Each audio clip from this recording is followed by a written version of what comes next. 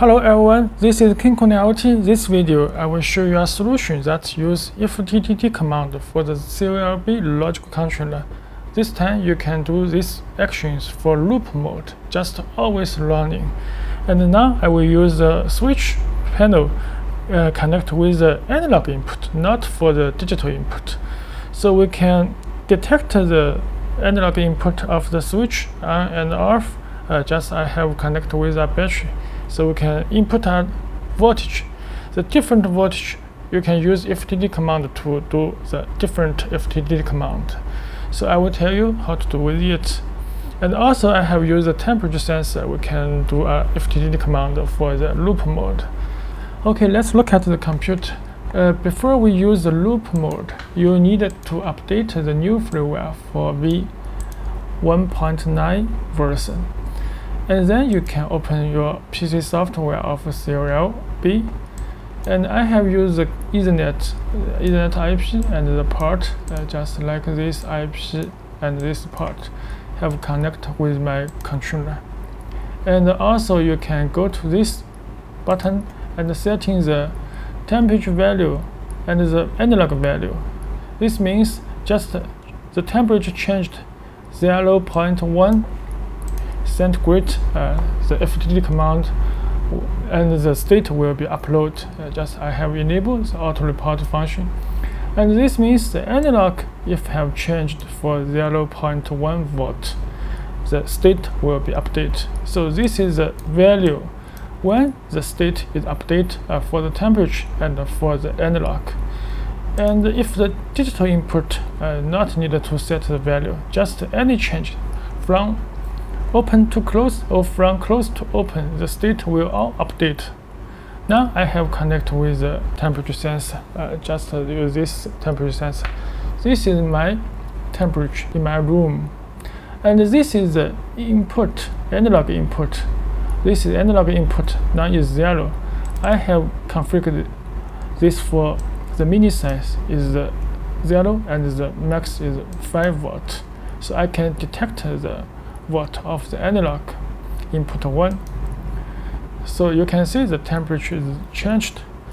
And now I can tell you how to do with the temperature sensor. Just turn on relay 1 and turn off relay 1, and you can just set any logic. You can go to this FTTT function, and I can use this edit number 1 FTTT command. We can choose the temperature just like this unit. If the temperature is greater than 30 centigrade, add to if. And the command, we just click the then command.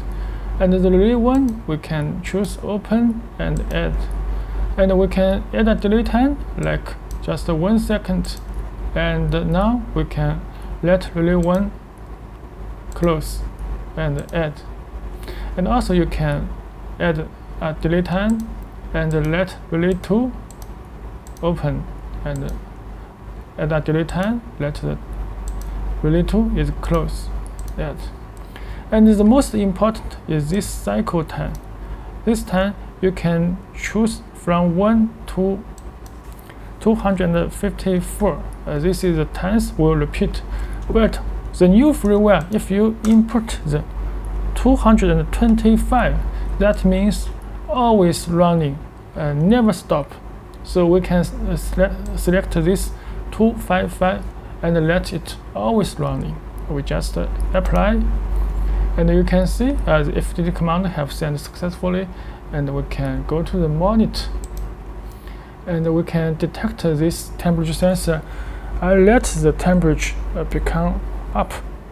I hold on my hand. You can see the temperature is become 29. If greater than 30, okay, you can see the relay is on. If always greater than 30, this relay is controlled. Relay 1 on and off, and relay 2 on and off. You can see this red LED. And I remove my hand, let the temperature down. If the temperature is not less than 30 degrees, will always loop running the FTD command. Okay, now let's begin how to use the analog input for the switch panel. We can test the voltage, and we can see the volt 3.23 volts of the battery. Because our analog input supports 0 to 5 volt, so I have connected with the power line from this button. If this button is pressed, and you can see the window software, you can see this is 3.2 volt, so it's very good, the value. And I close, you can see the value is changed. Turn on the switch and turn off the switch.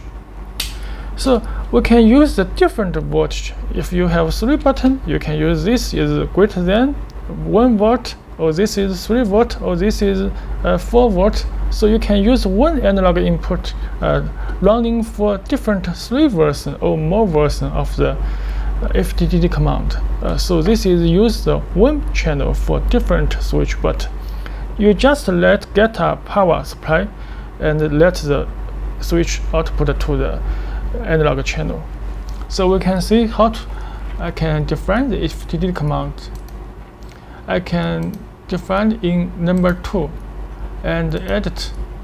So this time we can use the analog input. So analog input, I'm using 3 volt, so I can use a 2 volt. If greater than 2 volt, add to if, and then the relay. We can see just for a test, I can use the toggling. I just change the state, add, and delete time 1 second, and toggling again, add to toggling again, and add the delete time. Just add you as you needed. Just add the command to the them command, and also I can change to the 225. Just running always, never stop. So I can apply and click the monitor, and this time you can see I press the button is off, so it's not running. So I can press the button, it detects the voltage is greater than 2 volt, so we'll always running, just like this, always running. I can edit it, let it become quickly, you can see it easily. Now I can change these settings, let you see easily. We can set this to 0.1 seconds. Just press the key, hold down 0.1 seconds will be trigger the FTD command. So we can delete this one and add this if command. So this time just for 0.1 seconds. And just toggling the relay 1, no any delay. So I can also use running all the time 255 and apply. And this time you can see I press the button, it will be quickly. So you can create many FTD commands. Just detect the press the button, it will running always, never stop, and just press the button, it will be stopped, and I press again, so it will always running. Just you can let relay 1 is on and delete time, and relay 2 is on and delete time, and relay 2 is off and relay 1 is off. Any FTD command, just add this logic to running. Okay, this is how to use the loop mode for the analog sensor and the temperature sensor, and also you can use many kinds of sensor for the logic controller. Okay, thanks for watching.